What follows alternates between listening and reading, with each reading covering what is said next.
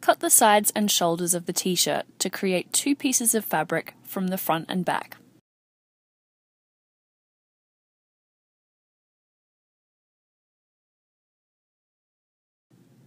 Trim down the print on the front of the t-shirt, ensuring that the height of the print is at least 2 inches taller than the height of the styrene. Trim down the sides of the print.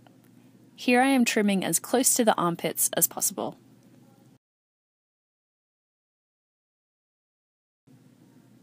Plan out how the printed piece of the t-shirt will fit on the lampshade, and what other parts of the t-shirt can be used to fill out the sides.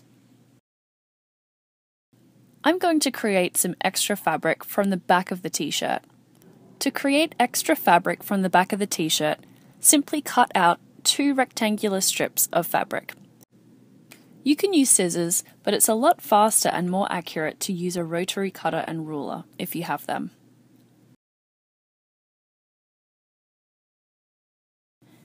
Peel back the release liner of the adhesive styrene and apply the pieces of t-shirt fabric to the sticky side of the styrene sheet.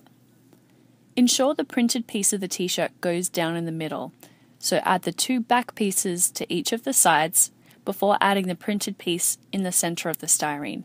Ensure that there is an overlapping piece of fabric of at least ½ an inch on each of the sides of the styrene.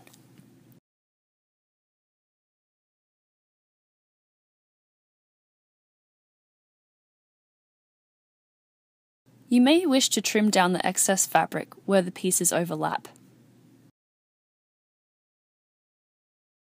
Next, flip over the styrene and fabric and trim the overhanging fabric to ½ inch around all sides of the styrene except for one of the short sides, which is trimmed flush.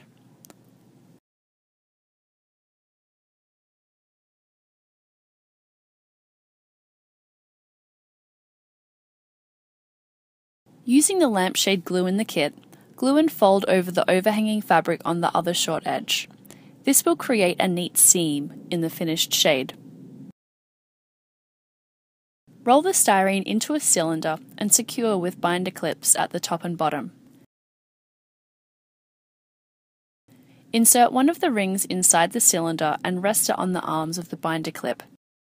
Use the other binder clips to keep the ring flush with the top edge of the styrene. It might take a little adjusting, but you want the clips to hold the ring in place at the very edge of the styrene while you glue the fabric to the rings. Now, apply the lampshade glue and use the nozzle to spread the glue around the fabric. You can also use an old paintbrush to apply the glue.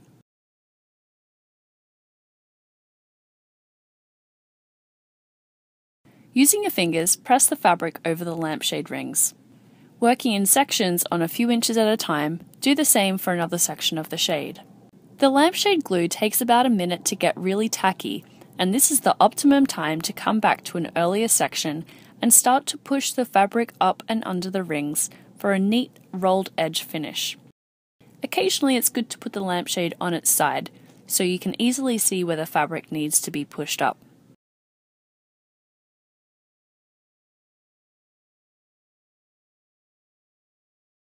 The top lampshade ring has 3 spokes. Use scissors to create a notch in the fabric above the spokes to create a neat finish when you tuck the fabric under the rings.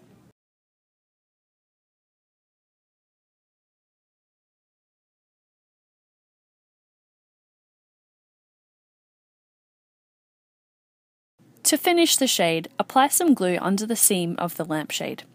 Use a heavy object to weigh down the lampshade while the glue dries. Your shade will be dry and ready to use in less than an hour.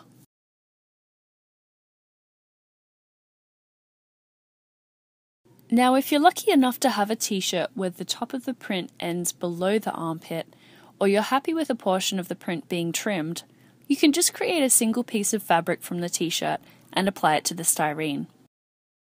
Do this by trimming down the t-shirt and then making a vertical cut up the back of the t-shirt. This creates one long piece of fabric with the print right in the middle. Apply the styrene to the fabric by peeling back a section and smoothing it onto the reverse side of the t-shirt fabric. Continue applying the styrene in sections. Then follow the same steps to create your t-shirt lampshade.